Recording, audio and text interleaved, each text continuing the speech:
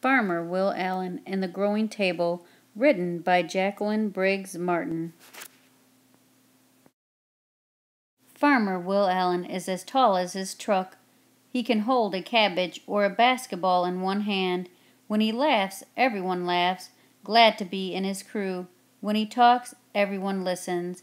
But some say the special thing about Will Allen is that he can see what others can't see. Are they right? When he looked at an abandoned city lot and saw a huge table heaped with food, was he right?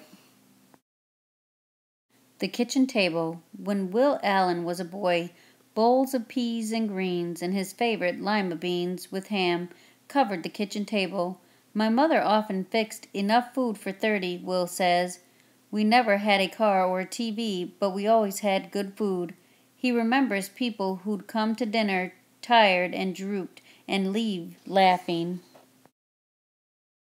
Will's family grew most of their food.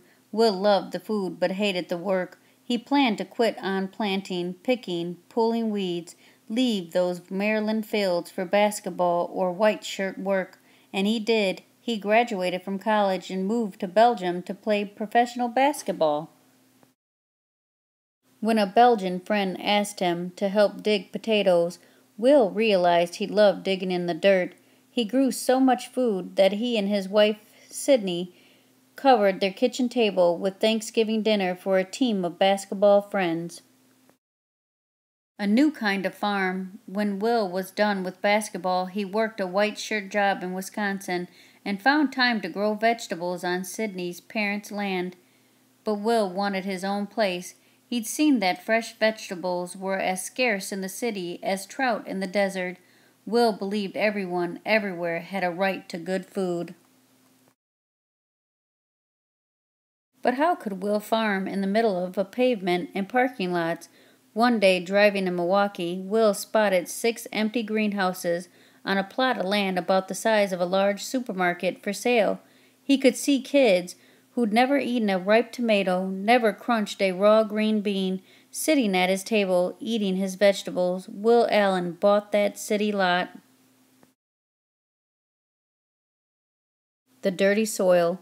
Will had starred on his table. He had the land, but the table was empty. The problem was Will's soil, dirty, with chemicals and pollution. He had no money for machines to dig out the bad soil, for truckloads of good soil. What to do? In Belgium, Will had learned to make good soil with food garbage. They called it composting. But he needed lots of garbage. He asked his friends to save food waste, apple peels to old zucchinis. Will collected those scraps in big white buckets and dumped them into piles. He added hay, leaves, newspapers, red wiggler worms, water. Every now and then he turned the piles to get the air into the mix. Neighborhood kids stopped by to ask what he was doing. Will told them about the piles and the red wiggler worms that would help the garbage become compost. The kids came back day after day to help.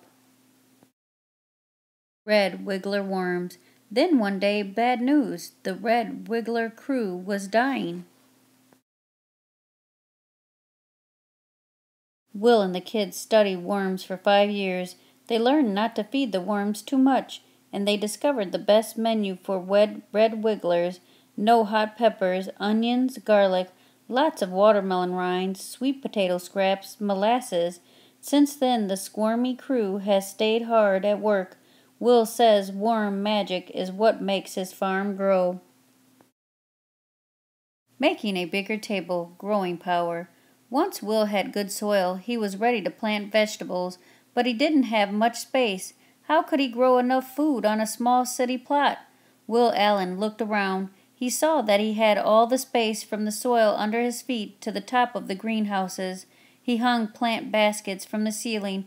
He grew greens in buckets, greens in rows. He crowded shelves with pots of spinach, chard, lettuce. He grew stacks of tiny salad sprouts in boxes, hundreds of boxes. Will added hoopah houses to hold more boxes and more long rows of vegetables. He added vats of water and fish to his greenhouses. Fish wastewater grows the sprouts. The sprouts clean the water for the fish. Fish, water, sprouts worked together like a three-part farm machine. He added goats, chickens, turkeys, and bees to that city farm he named Growing Power. Finding farmers. Farmer Will's work clothes are jeans and a blue sweatshirt with cut-off sleeves. He's busy from early morning to night. Still, one person could never grow all the food Will wanted to grow. Where could he find more farmers in the middle of the city? Will Allen looked around. He saw teenagers, school children, parents, grandparents. He taught them to be farmers. Then Will's table held as much as several supermarkets, thousands of pounds of food. Neighbors who live in high-rises far off the growing ground came and still come to Will's farm to buy fresh vegetables, fish, or eggs. People have gone and still go to fancy restaurants to eat Will's food, but Will wanted his table to feed folks all over the world. How could he build one huge table that crossed continents? Growing power around the world. Will thought about the problem of the world-sized table. He looked around and saw his many helpers who'd learned to be farmers. He would teach people everywhere to grow food for their own tables.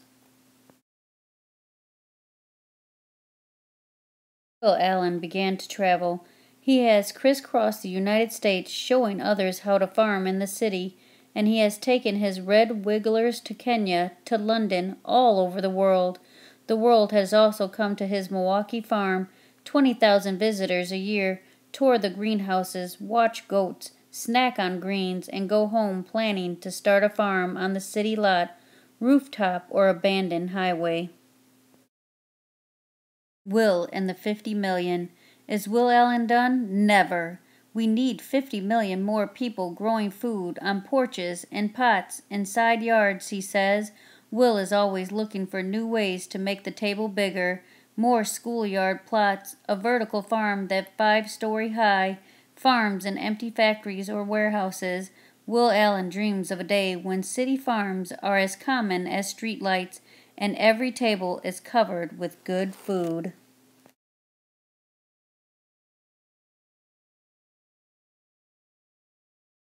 Your table. Will Allen can see what others can't see.